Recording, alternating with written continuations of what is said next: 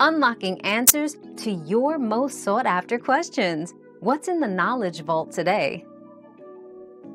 To remove an Apple ID picture completely, go to Settings on your iPhone or iPad, tap your name, then select Edit under your Apple ID picture. Choose Edit again below the photo, select Delete or Remove Photo, and confirm your choice. This will remove the picture across all your Apple devices. Our quest for knowledge never ends. Thanks for being part of today's discovery. Subscribe, like, and share to join us on the next one.